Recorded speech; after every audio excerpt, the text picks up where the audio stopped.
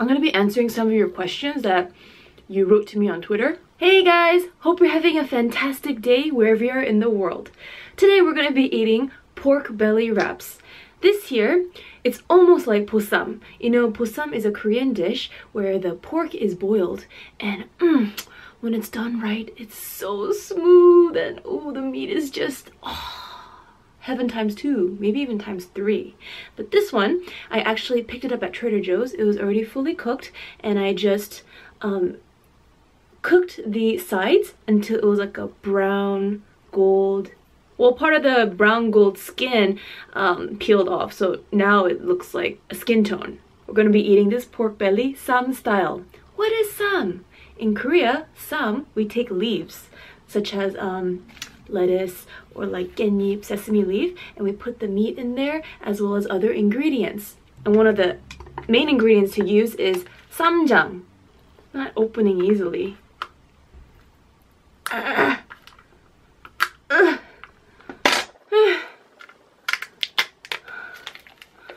Wait, did I get the right one? Don't tell me! Oh no, I think I got the right one. What is samjang, you ask? Samjang is made of bean paste, and this particular one has sesame and garlic in it. I'll give you a close look at it. So when you go to a Korean restaurant and you're eating 보쌈 or like grilled meats, right? A lot of times they'll bring out appetizers. Raw carrot, as well as raw cucumber, and it comes with this dip, the samjang, and you just dip it like this and voila, pop it in your mouth. Ooh, that one is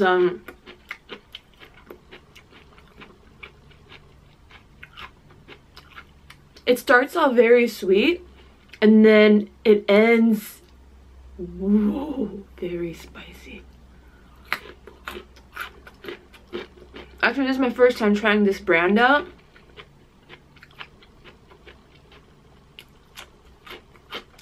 Whoa, my ears are... I'm feeling the spiciness in my ears right now.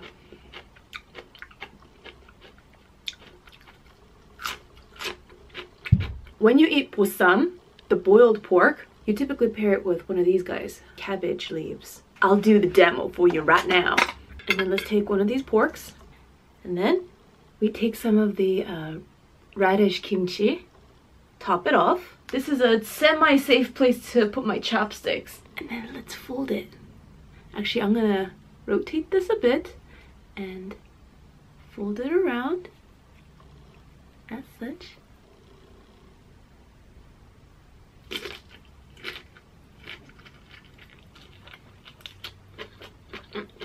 Oh!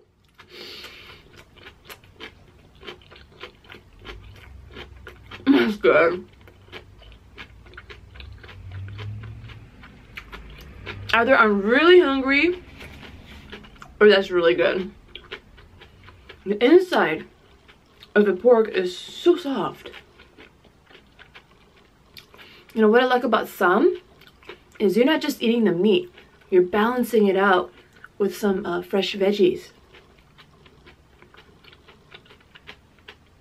So you don't feel like super icky after you eat it, unless you overeat. But typically, if you overeat anything, you could feel icky.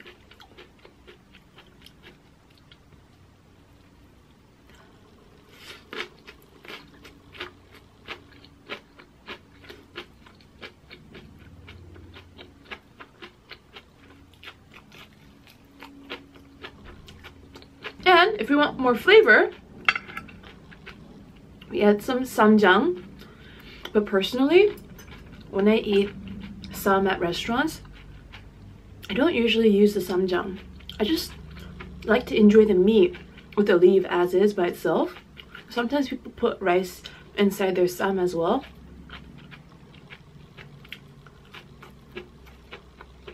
However, with the veggies, I like to dip lightly.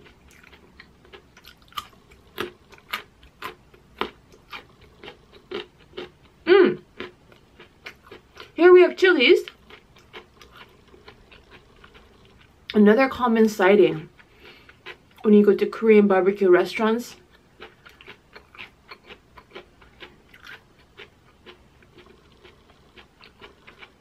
What do you do with this? Same thing. You dip it and then eat it. Yeah, I'll do a demo for you.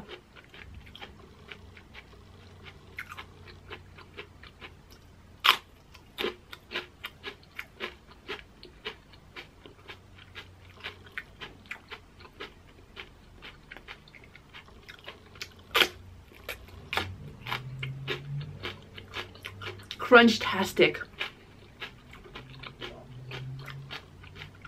Oh, spice. Woo!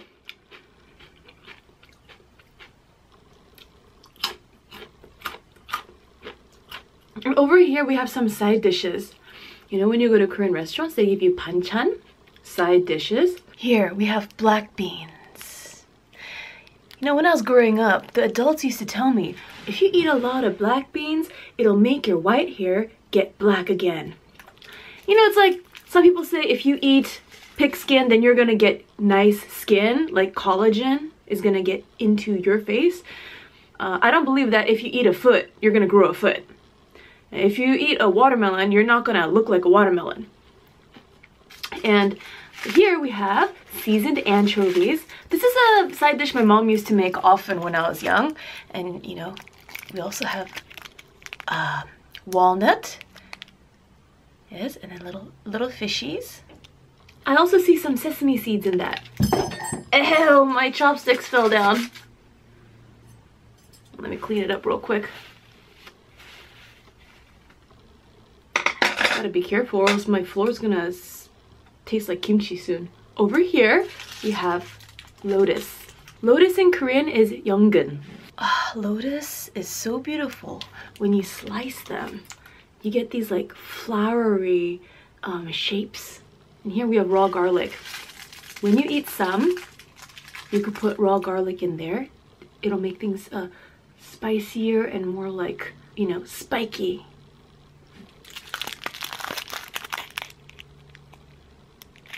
Oftentimes at Korean restaurants, they would either give you the garlic in whole cloves or they will slice it.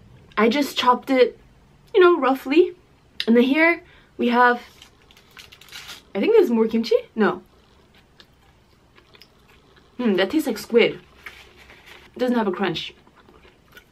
It's a little bit more chewy and it's spicy. Spicier than the doenjang. Let's try the pork belly with one of the lettuce leaves. Ooh, that's a thick piece. I'm gonna leave that piece for the last bite. Are you the kind of person who eats the most delicious food first in the beginning of your meal or at the end? Or maybe in the middle? You know, I was told that people who grew up in bigger families, like who had brothers and sisters, they eat the delicious things first or else it's gonna be gone. Their brother or sister is going to take it. But I grew up as an only child, so I don't feel that competition. I like to save my favorite bites, the most delicious bites, for the last. However, if it's time sensitive, then it's a different story. Alright, so typically, Koreans use white rice for their sam. I made quinoa instead. It's a matter of preference. Just a little spoonful. We don't want too much on there. Let's put some of this baby on there. The kimchi, radish kimchi. You know what? Let's put some black beans in there. Actually, some people will say, why are you putting black beans in your sam? That's wrong. It's not like super common to do that. However, there's a lot of customization. You could really put anything inside here that you want. Because it's going in your mouth, right? It's not going in someone else's mouth. It's going in your mouth. So the rules of your mouth is going to differ a bit from other people's mouth. Besides, I like to break the rules a little bit. If you do the same thing all the time, you're not learning anything. You gotta change things up. Try things. All right.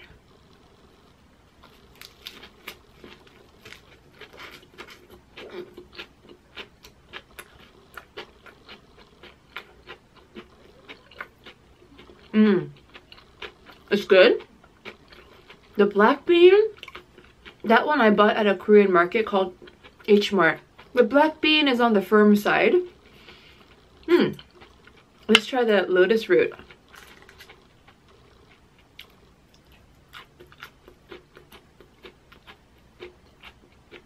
There's a bit of saltiness and sweetness. Definitely eat rice or quinoa with that. Sometimes a leaf, if it's too thin, like lettuce, it might break apart. So what you could do is double wrap it. You take another leaf and put it right on there.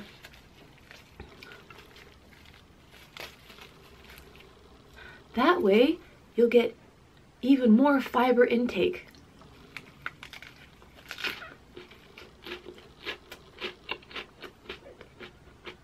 I'm going to be answering some of your questions that you wrote to me on Twitter.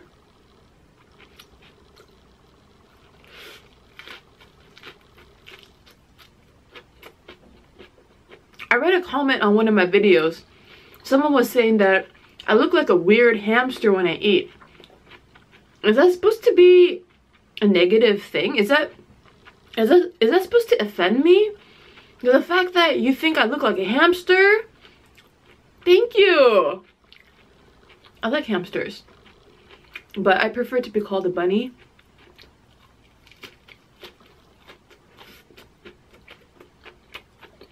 And for those of you who are new around here, you've been asking me, how old are you, Miss Mina? I'm the ear of the rabbit. I'm born in 1987. And then you're gonna ask me, what's your birthday? I'm just gonna say I'm a Sagittarius. This time, let's use 깻잎, sesame leaf. I already got some stuff on there. Let me show you a brand new leaf.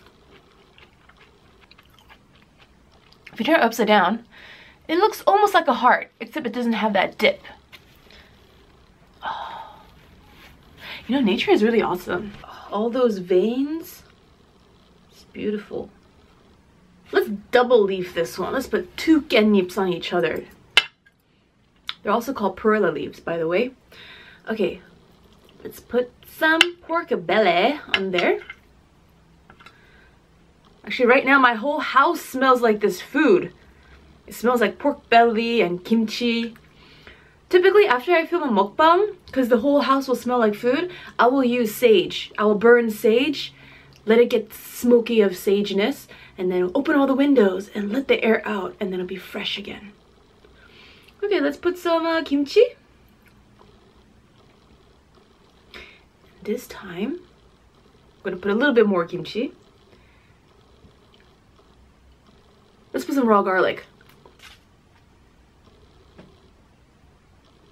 Ooh, let's try some anchovies. Okay, the walnut, I just want to have it as is, by itself.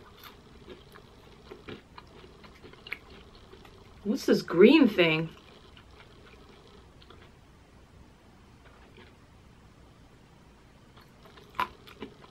Is that edamame? Okay. That one, if you have cavity, it's gonna hurt to chew on it. And because I grew up eating that one, I just like it. There's no particular reason why I like it. I just like it. It's like some people that you have in your life, like family, you just like them because you like them. Because they've been in your life. Let me rotate the meat so I could fold it easier. This is what it looks like close up. I was craving some for a while, so I'm really happy that I'm filming this mukbang today. If you look closely at the stems, they're quite furry. Do you see? Do you see the furriness? It's like, reminds me of peach fuzz.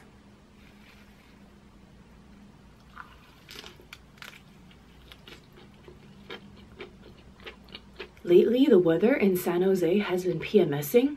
At least in my area, it was hot during the daytime, and then suddenly at nighttime, it was howling. The wind was howling at night. And that gave me so much feels. Do you get feels when it is windy and rainy? I actually don't like sunny weather too much, and I like the beach when it's foggy, when it's cold, and you're all like bundled up and walking barefoot. I don't know when that particular scene became romantic to me.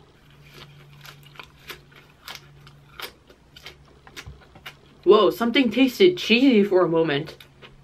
What was that?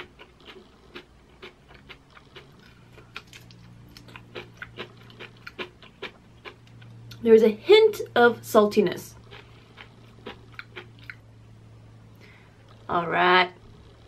I think this is gonna end up being my dinner as well. As I film this, it is Friday night. Usually I stay at home on Friday nights. I don't really go out. You know me. I don't really party as much as I used to. But tonight, I'm thinking about checking out a jazz club. I've never been there before. I looked it up recently, and it's located in downtown San Jose. And if I end up going, I'll insert it in 3, 2, 1.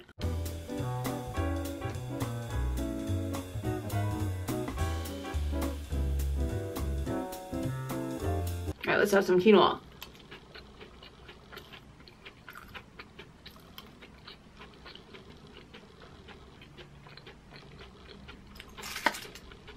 Right, I'm gonna start answering your questions.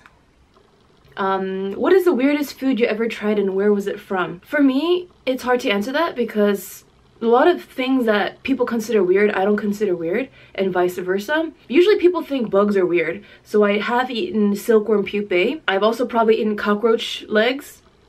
You know, when you eat street food in Southeast Asia and different parts of the world, you don't really know what's in your food. You don't really know if the person who made your food actually washed their hands after pooping. And you just hope that you don't get sick and you hope that your food is clean. So even if it's not street food, even if it's just a normal restaurant, you never know if the chef washed their hand properly or if the waitress washed their hand properly when they're touching your dishes.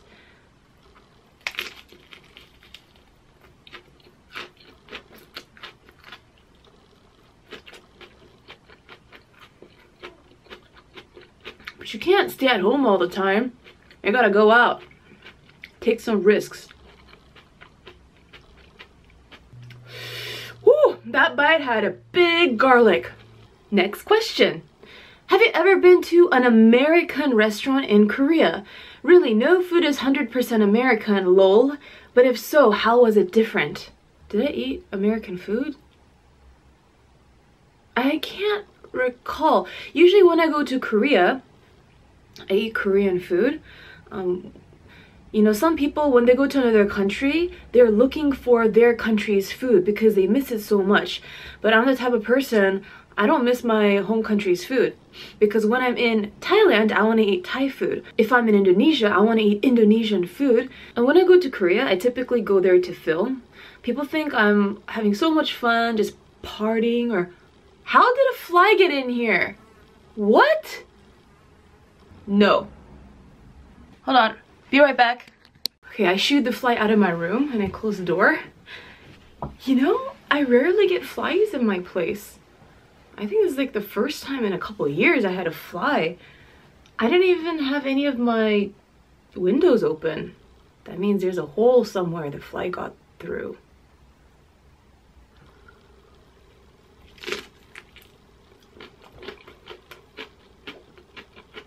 You know, this question reminds me of the time I went to Europe with a bunch of other travelers around the college age.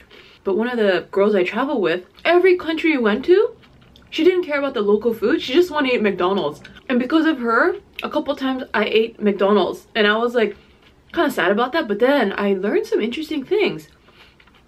In different countries, McDonald's looks different. The McDonald's I've seen in Europe, they're like 5 times, 10 times more fancier than the McDonald's in the US. I haven't been to all the McDonald's in the States, so maybe there's some fancy ones here that I just had never seen. Are you back in San Jose? Fanime this weekend! Yeah, I've been in San Jose since February, mid-February, which means I've been here for 4 months already. Wow, time flies. Time just won't stop flying. But actually, next month I'm gonna go back to Korea. I don't like to release my exact dates when I'm going somewhere. I just feel that that's like a privacy, like a security thing for me. But I will be in Korea next month for about 2 months, less than 2 months. I'm running out of footage for my Sweet and Tasty TV channel. So I got to restock, reload all my pixels, and then I will come back to San Jose.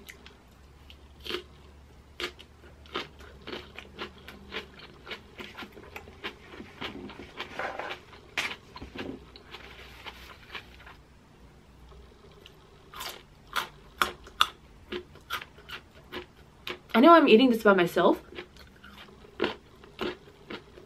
but I turn the carrot around after I bite into it, so I don't do second dip. But I feel like at some point I did do second dipping. How can I manage to gather enough money to go from Europe to Korea? I'm a high school student, by the way. Please answer me! Echoing hearts! This is a question for anyone who's interested in traveling multiple countries. You know, some people think I'm so rich that I'm able to afford traveling for 6 months. Wow, how untrue that is. I was on a budget.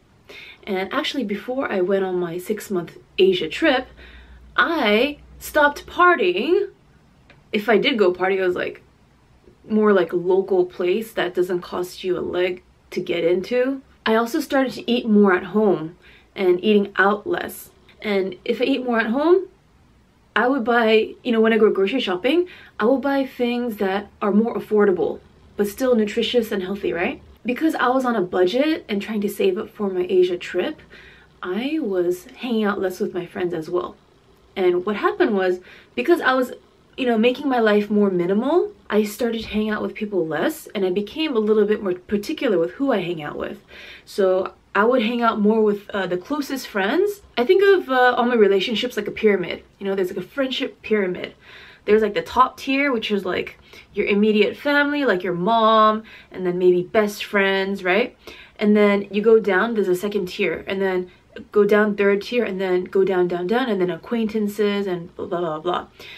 So when you have that set, then you know how to spend your time more wisely. In my earlier years, I used to hang out with anyone, anytime.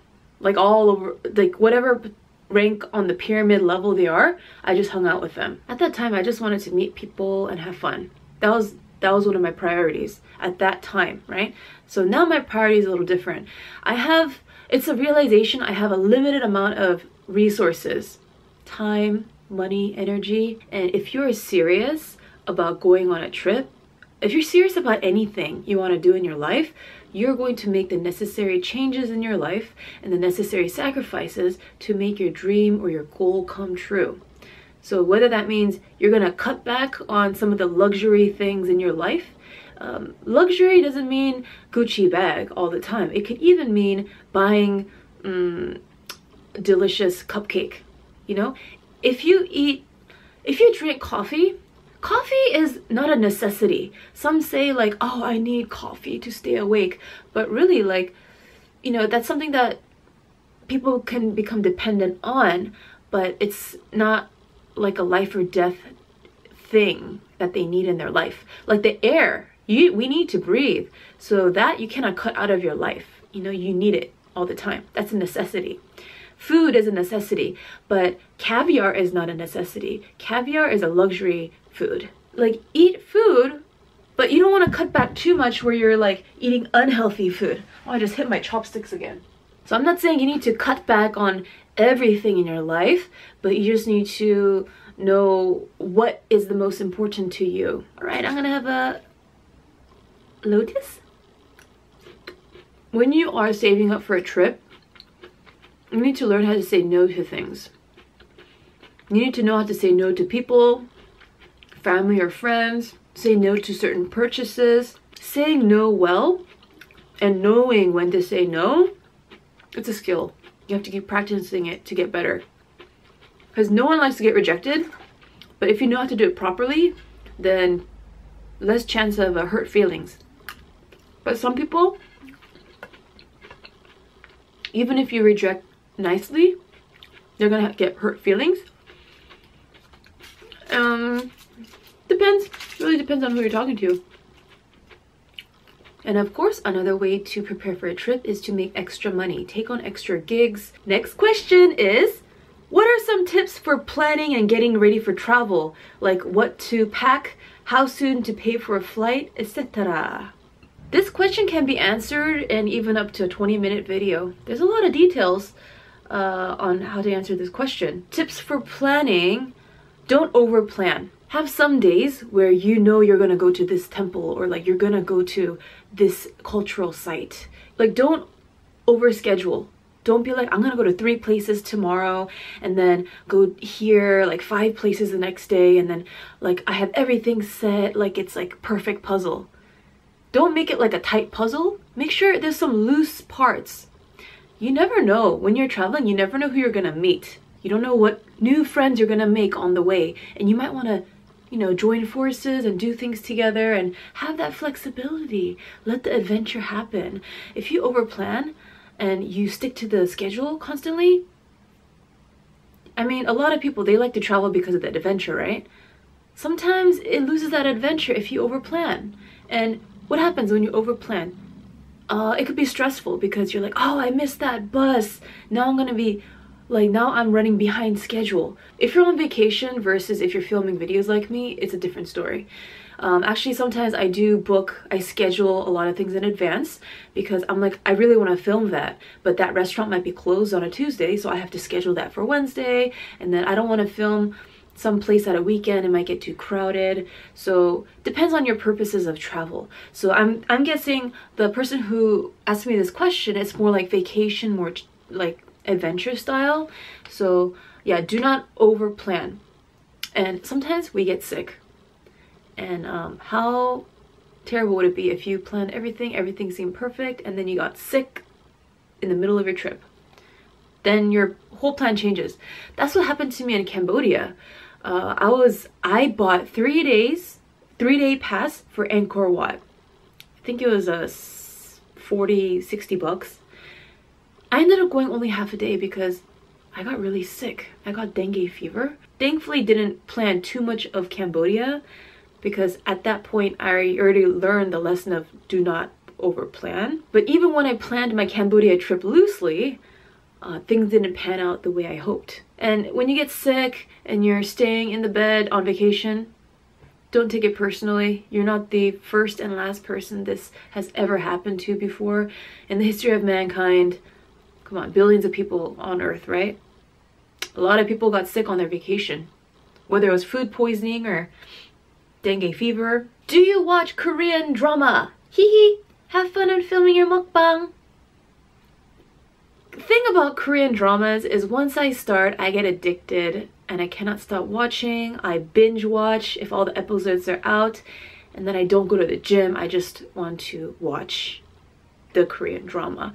So lately there's a lot of things I need to do, especially before I go to Korea, and I haven't been able to watch any Korean dramas. I have started to watch Sense8 on Netflix, mainly because Taiepei is in there and she is this badass fighter. But now, like, at first she was like the reason why I started watching it, but now it's like I watch it because of Sense8, because all the other characters too. Anyhow, what's a hot Korean drama these days? What is the most delicious meal you've had on your travels? Ooh, that's a tough one. I can't say there's like the ultimate meal that was the best. One of the things is your taste buds change over time. So there might have been one meal that was like amazing, the best meal I've had in my life at that moment. But years later, if I were to eat the same dish, it might not taste like the best dish in the world because maybe my mouth likes more saltier food or sweeter food or less. I really enjoyed eating chicken in Bali at the Gianyar night market. I made a vlog about that before. There was this ancient style pancake I ate in Jakarta that was super delicious. Hands down, one of the most, maybe even the top 5 memorable things I ate. A couple years ago, I had barbecue lamb in Singapore, where you use like long forks and knives and you just like slice off the meat. I think that's also one of my favorite things I've had in my life. It's not just about the food, it's about the interaction with the food, that you have to work. I'm gonna go a little bit faster so I could answer more of your questions. What's your favorite food with doenjang? doenjang jjigae. Bonus, what's the most funny, crazy thing that happened on camera but you had to edit out? There are so many times I caught people picking their nose when I'm travel vlogging. Sometimes I take it out, other times I just keep it. Like even like people picking their wedgie. I caught that on camera before. I'm going to Seoul, Hong Kong, and Taipei in June. Do you have any travel recommendation for me, like must-see places? I get these type of questions a lot. People asking me, what do you recommend? But it's really hard for me to answer that because I don't know you, like what your personal interests are. If you like food, I'm going to give you a totally different type of recommendation. If you like landscapes, then it's another list of different recommendations.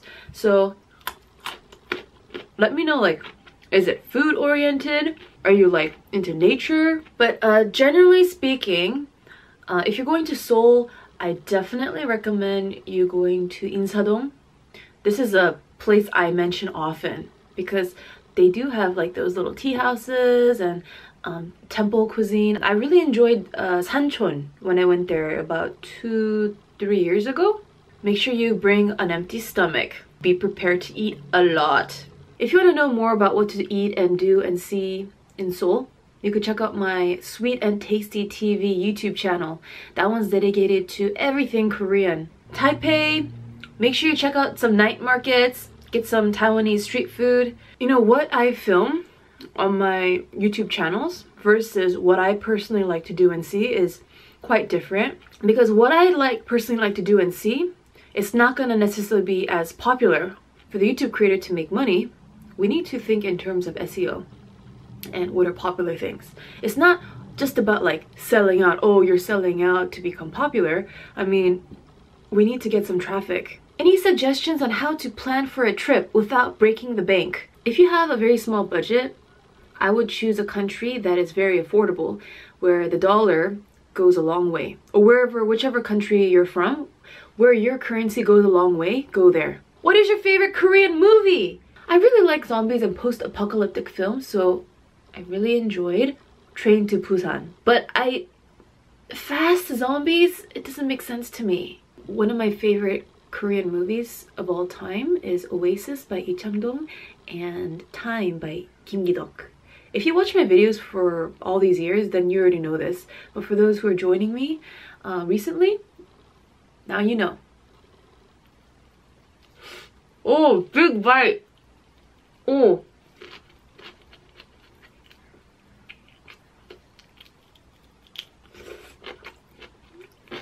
Oh wow. I got kimchi fingers now. What is a proper way to flirt? I'm not good at flirting, so I don't know how to answer that. I'm a natural flirt. Sometimes I don't realize I'm flirting.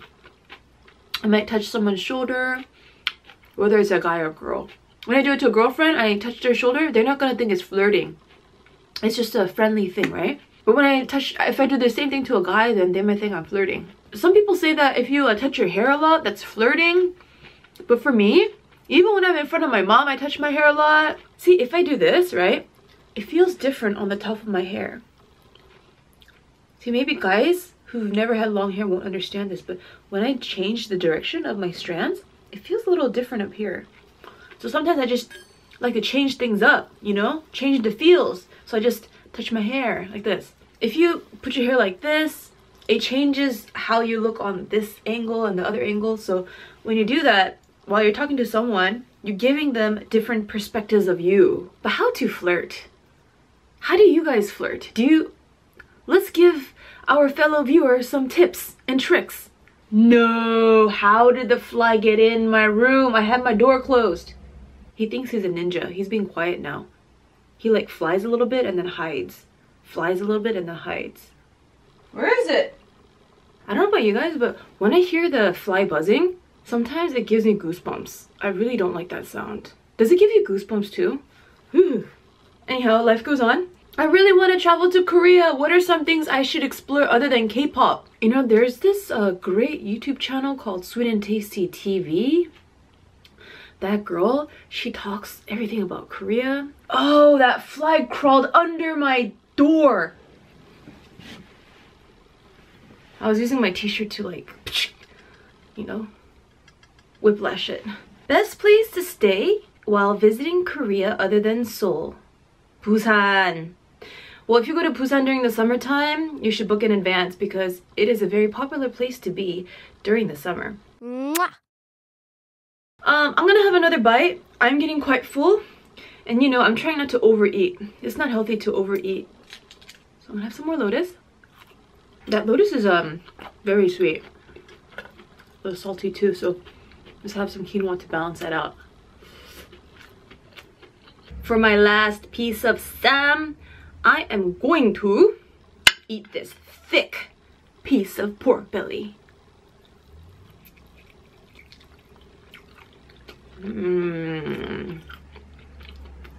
That was a very silky bite.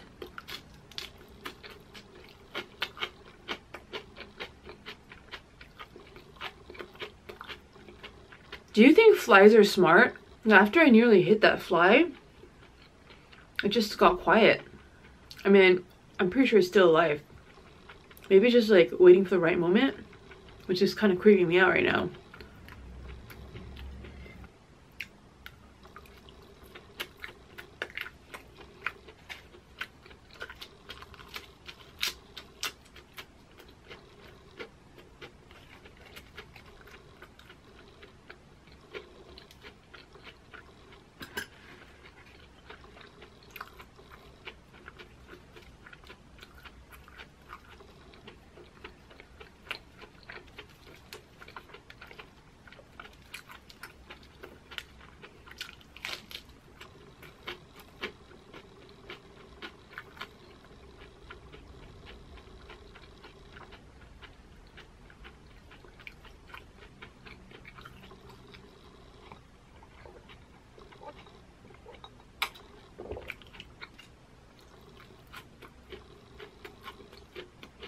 Ooh, let's eat some of the skin.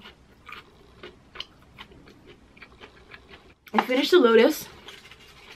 So let's wrap it in a 깻잎. And put some quinoa on that.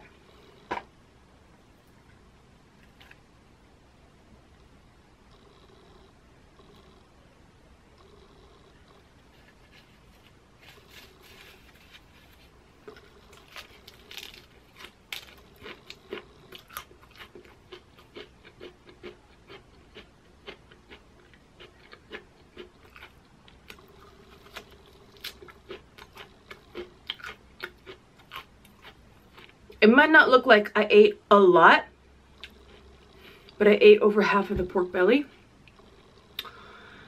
It's pretty filling. I hope you guys enjoy eating sam with me and learned a thing or two about travel. Don't forget to follow me on Instagram for delicious selfies and on my Snapchat for the latest updates. I'll see you guys in the next travel video and mukbang. Bye bye!